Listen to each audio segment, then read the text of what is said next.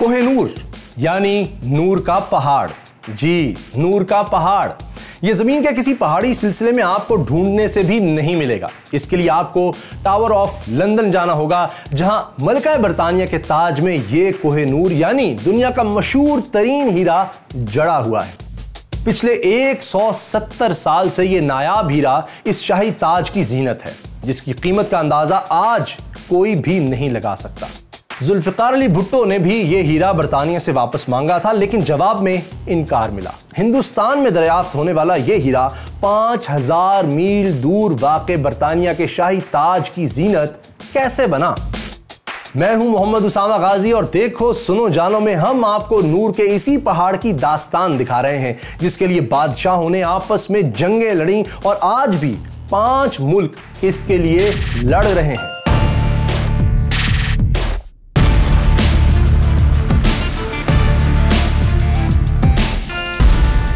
कोह-i-नूर जब दरियाफ्त हुआ था दुनिया का सबसे बड़ा हीरा था, लेकिन आज दुनिया के बड़े हीरों में इसका नंबर 90 है। इसका वजन इस वक्त 106 किरात है, जबकि दुनिया के सबसे बड़े हीरे स्टार ऑफ एडम का वजन 1404 किरात है। यानी कोह-i-नूर वजन के लिहाज से बहुत ही कम है, लेकिन शोहरत इसकी स्टार ऑफ एडम से भी कहीं ज्यादा है। यह हीरा कब, कहां, किसे मिला यह कोई नहीं जानता। बस अंदाजे ही हैं कि यह हीरा शायद जनूबी हिंदुस्तान की कोलूर कानों से निकाला गया था, जबकि दूसरा अंदाजा यह है कि यह हीरा जनूबी हिंदुस्तान में खुश्क दरियाई सतह से निकाला गया था। वजह यह है कि हिंदुस्तान में हीरों की कोई कान नहीं है, बल्कि ये हीरे दरियाई जमीन पर पत्थरों को छान कर इनमें से निकाले जाते हैं। हिंदुओं में यह तस्वुर है कि आंगा सल्तनत के राजा करण के पास यह हीरा होता था। ईरानियों का ख्याल है कि कोह-i-नूर का ताल्लुक उसके हम शक्ल हीरे यानी दरियाए नूर से है, जिसे ईरान का शहंशाह अफरासियाब पहना करता था। दरियाए नूर 36 ग्राम वजन का गुलाबी माइल हीरा है, जो अब सेंट्रल बैंक ऑफ ईरान की तहवील में है। कोह-i-नूर का पहला तारीखी रिकॉर्ड यह है कि 1305 में यानी 700 बरस पहले सुल्तान अलाउद्दीन खिलजी ने इसे मालवा के राजा महालाक देव से छीना था।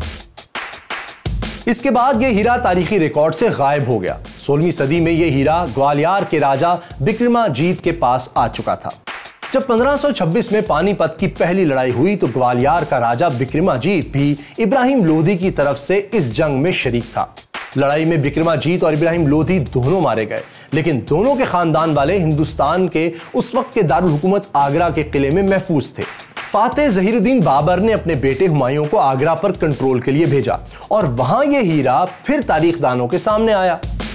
बिक्रमाजीत के खानदान ने यह हीरा हुमायूं को दे दिया। जब बाबर आगरा पहुंचा तो हुमायूं ने यह हीरा इसे पेश किया, लेकिन बाप ने खुश होकर कोह-i-नूर बेटे को ही बख्श दिया। 1540 में जब शेरशाह सूरी ने हुमायूं को शिकस्त दी तो हुमायूं कोह-i-नूर समेत ईरान पहुंच गया। यहां इसने ईरानी बादशाह तहमासिब की मेजबानी से मुतासिर होकर कोह-i-नूर इसे दे दिया। सिर्फ 2 साल बाद ईरानी बादशाह ने यह हीरा दक्कन के सुल्तान बुरहान निजाम शाह को बतौर तोहफा भिजवा दिया। 1655 में मुगल फौज ने दक्कन के इलाके गोलकंडा पर चढ़ाई की तो वजीर मीर जुमला ने यह हीरा शहंशाह शाहजहां को पेश कर दिया। यूं यह हीरा घूम फिरकर मुगलों के पास वापस पहुंच गया।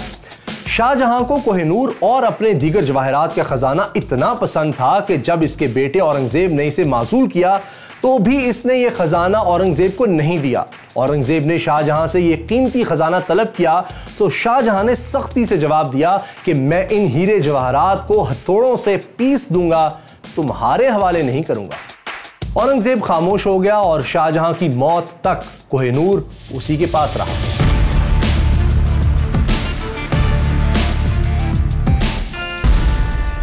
(1666) में जब शाहजहां फौत हुआ तो कोह-i-नूर औरंगजेब के कब्जे में आ गया। इसने यह हीरा एक फ्रांसीसी सयाह टेवर्नियर को भी दिखाया।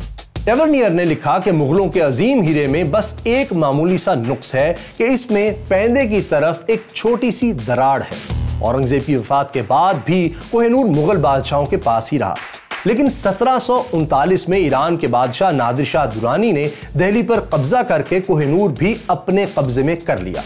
जब इसने इतना कीमती हीरा देखा तो वो पुकार उठा, ये तो कोह-i-नूर है, यानी नूर का पहाड़। ये नाम इस हीरे पर इतना जचा कि फिर वो कोह-i-नूर के नाम से ही मकबूल हो गया। नादिर शाह ईरानी के कत्ल के कुछ अरसे बाद यह हीरा ईरानी हुक्मरान शाहरुख मिर्जा के पास पहुंचा, मगर एक ईरानी शहजादे सुलेमान शाह ने शाहरुख मिर्जा का तख्ता उलट दिया।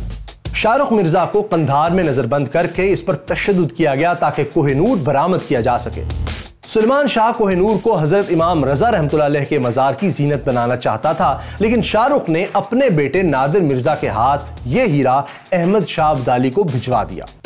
अब्दाली की वफात के बाद यह हीरा होते होते इसके पोते ज़मान शाह के पास आ गया, लेकिन 1801 में महमूद शाह दुरानी ने ज़मान शाह की हुकूमत खत्म करके इससे कोह-ए-नूर छीन लिया। इसने कोह-ए-नूर को एक दीवार में चुनवा दिया। 2 साल बाद शाह शुजा तख्त पर काबिज हो गया और इसने कोह-ए-नूर को महमूद शाह से छीन लिया। लेकिन बादशाहों की किस्मत में चैन नहीं होता और तख्त के लिए तलवार चलती ही रहती है। 5 साल बाद महमूद शाह दुरानी फिर शाह शुजा को हटाकर हुक्मरान बन गया। शाह शुजा ने हिंदुस्तान का रुख किया, लेकिन कश्मीर में इसे अफगान सिपाहियों ने गिरफ्तार कर लिया। शुजा की बेगम वफा जान बचाकर लाहौर पहुंच गई और महाराजा रंजीत सिंह के दरबार में पेश होकर इससे दरखास्त की कि अगर वो शाह शुजा को छुड़ा ले तो वो कोह-ए-नूर हीरा इसके हवाले कर दिया जाएगा। रंजीत सिंह ने शाह शुजा को अफगानों की कैद से छुड़वा लिया। शाह शुजा और इसकी बीवी वफा बेगम अब लाहौर की मुबारक हवेली में ठहरे हुए थे, लेकिन इन्होंने कोह-ए-नूर महाराजा को नहीं दिया, बल्कि बहाना किया कि कोह-ए-नूर कंधार में एक शख्स के पास 6 करोड़ रुपए के एवज गिरवी रख दिया गया है। रंजीत सिंह इस जवाब पर सख्त गुस्से में आया। इसने शाह शुजा और इसके खानदान को मुबारक हवेली में कैद कर दिया। तंग आकर शाह शुजा ने कोह-ए-नूर रंजीत सिंह के हवाले करने का वादा कर लिया। एक मुकर्ररा दिन पर रंजीत सिंह मुबारक हवेली पहुंच गया। शाह शुजा ने इसे 1 घंटा इंतजार करवाया और जब रंजीत सिंह का सबर जवाब दे गया तो शाह शुजा ने अपने एक मुलाजिम को इशारा किया कि वो कोह-ए-नूर को ले आए। शाह शुजा ने कोह-ए-नूर रंजीत सिंह के हवाले कर दिया। रंजीत सिंह ने पूछा कि इस हीरे की कीमत क्या है। शाह शुजा ने जवाब दिया, इसकी कीमत ताकत है।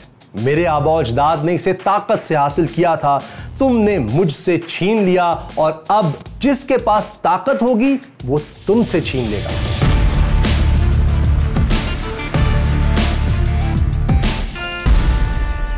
इसके बाद रंजीत सिंह ने एक बड़ा दरबार मुनक्किद किया और चरागाह किया गया। रंजीत सिंह ने कोह-ए-नूर को उसके निस्फ हजम के 2 हीरों के दरमियान एक गजरे में नस्ब कर दिया था। रंजीत सिंह ने अपनी वफात से 2 घंटे कबल अपने तमाम जवाहरात अपने पास मंगवा लिए।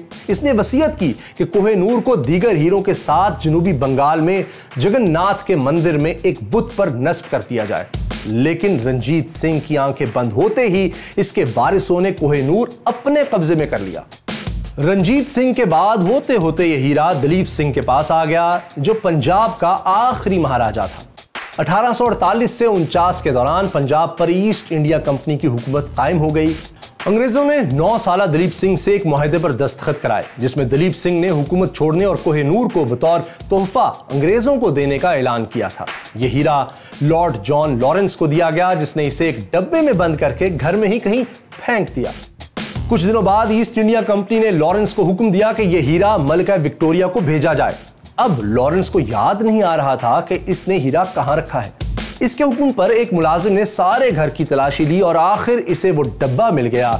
लेकिन जब लॉरेंस ने पूछा कि इस डब्बे में क्या है, तो मुलाजिम का जवाब था, इसमें शीशे का एक छोटा सा बेकार टुकड़ा पड़ा है। तब लॉरेंस को याद आया कि वो हीरा इसी डब्बे में रखकर भूल गया था। अब लॉरेंस ने यह हीरा बरतानिया रवाना किया। 3 जुलाई 1850 को ईस्ट इंडिया कंपनी के डिप्टी चेयरमैन ने रस्मी तौर पर कोह-ए-नूर को बकिंगम पैलेस में मलिका विक्टोरिया की खिदमत में पेश कर दिया। 1 मई 1851 को लंदन में होने वाली नुमाइश में 20 लाख लोगों ने कोह-ए-नूर को देखा। लेकिन अब कोह-ए-नूर की हालत बहुत खराब हो चुकी थी। कोह-ए-नूर के दरमियान में पीले रंग के दाग नुमाया हो गए थे और इनमें एक धब्बा वाज़े नजर आता था। 1852 में प्रिंस एल्बर्ट के हुक्म पर इस हीरे को तराशा गया, जिससे इसका वजन कम होकर 21 ग्राम रह गया। पहले पहल कोह-ए-नूर को मलिका विक्टोरिया के बाजूबंद में लगाया गया। 1901 में मलिका विक्टोरिया की वफात के बाद यह हीरा हर बरतानवी मलिका के ताज की जीनत बना। आखिरी बार इसे मौजूदा बरतानवी मलिका की वालिदा के ताज में लगाया गया था। जब 2002 में इनका इंतकाल हुआ तो कोह-ए-नूर वाला ताज इनके ताबूत पर रखा गया। इसके बाद से कोह-i-नूर वाले शाही ताज को पब्लिक में नहीं निकाला गया और ये अब टावर ऑफ लंदन में महफूज है।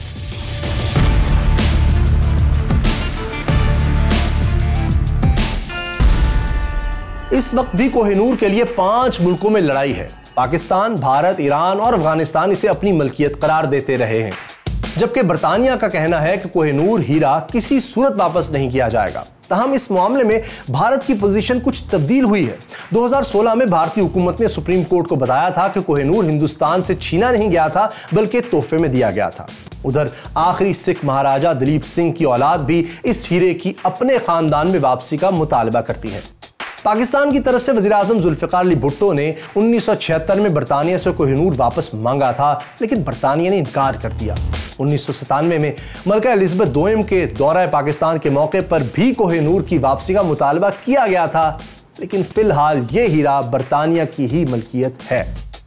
आपके ख्याल में कोह-i-नूर का असल मालिक कौन है? कमेंट्स में जरूर बताइए, और अगर इस वीडियो के हवाले से आपके ज़हन में कोई सवाल है तो वो भी पूछिए। कोह-i-नूर की कहानी आपने देखी, लेकिन अगर आप ये जानना चाहते हैं कि जमजमा तोप ने पानीपत में कैसी तबाही मचाई थी, तो ये रही वीडियो, और ये है माओ ज़ेतुंग के लॉन्ग मार्च की दिलचस्प कहानी। जबकि यहां जानिए कि फ्रांस ने टीपू सुल्तान की मदद से क्यों इनकार किया।